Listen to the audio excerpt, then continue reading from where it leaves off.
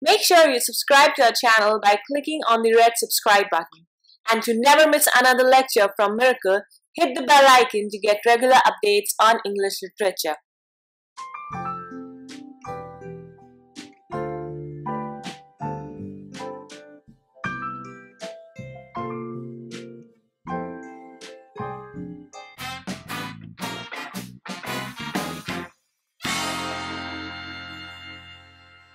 Hello and welcome to Miracle English Language and Literature Institute. I'm Atufa and I'm back with a new video for you all people and with a new author to discuss briefly with you.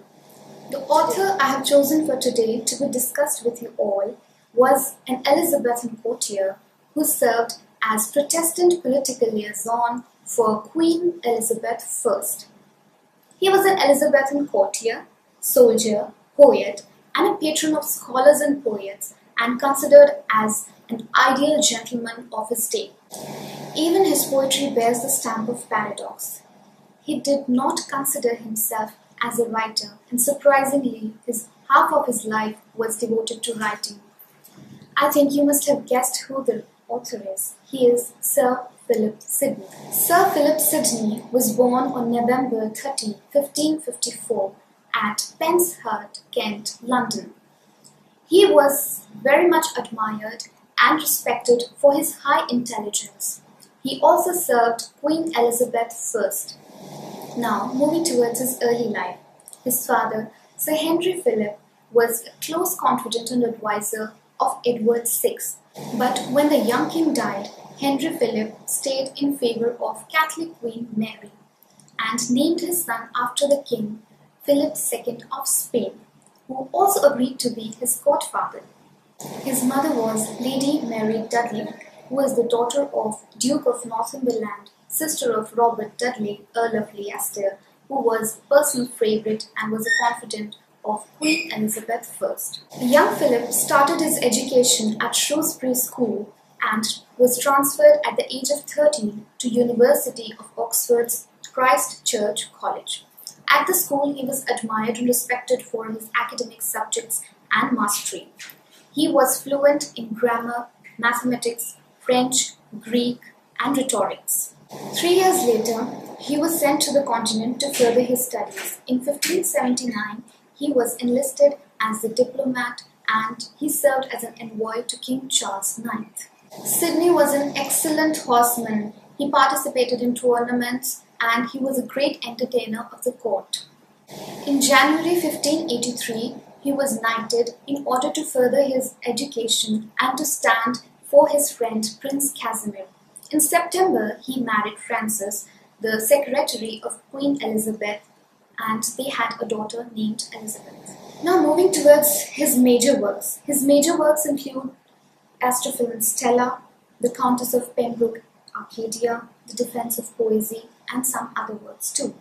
Firstly, taking up Astrophil and Stella, published in 1582, now called as Astrophil and Stella, includes 108 sonnets, 11 songs, and is the first in the long line of Elizabethan sonnet cycles. Stella translates from Latin into star, and Astrophil translates into Greek star lover. Though it is not very clear, but it is generally accepted that the Stella in Astrophil and Stella is his aunt Penelope Devereux and Astrophil is Sidney himself. Astrophil and Stella tracks a development of a love affair. Astrophil is in a passionate love with Stella, but at the end Stella refuses to marry or be in love with Astrophil because she is already married. Now moving towards another major work of Sir Philip Sidney, The Countess of Pembroke's Arcadia, published in 1590, is a long verse written in the last of 16th century.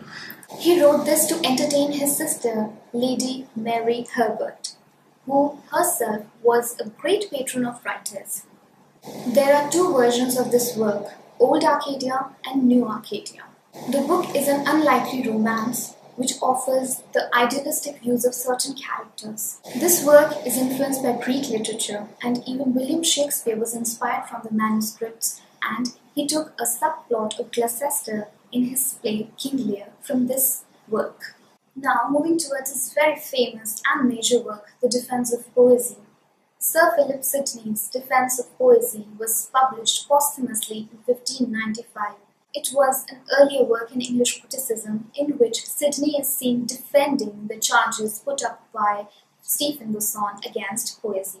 By poesy, Sidney doesn't mean just poetry, but he includes all the arts, the fictionalized dramas and the plays.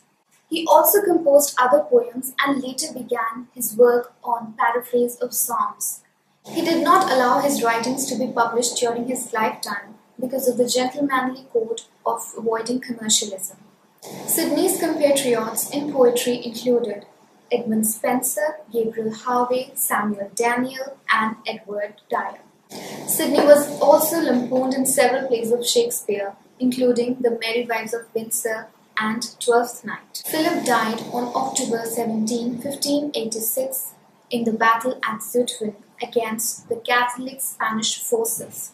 He was buried in St. Paul's Cathedral in London with a type of funeral that was reserved only for the noblemen. It is not what he did, but what he was made him widely admired by the people. 42 years later, after Sidney's death, his schoolfellow Greville engraved on his tombstone, servant to Queen Elizabeth, counselor to King James, and friend to Edmund Spenser. In 1652, Philip Sidney's biography was published. I hope you appreciated my efforts and found a great help in this discussion. I would also recommend you to join Miracle Institute, whether it be for bachelor's, master's, or UGC-NET course. For more videos, please like, comment, share, and subscribe. Thank you for watching.